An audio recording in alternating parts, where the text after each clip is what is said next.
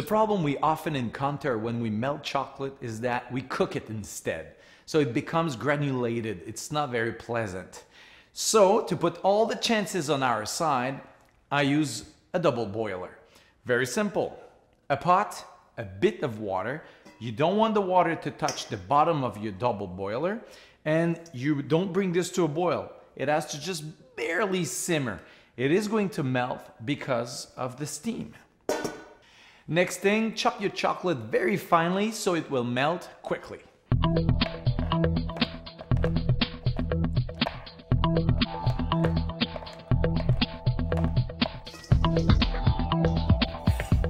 And stir it until it is melted about to the 3/4.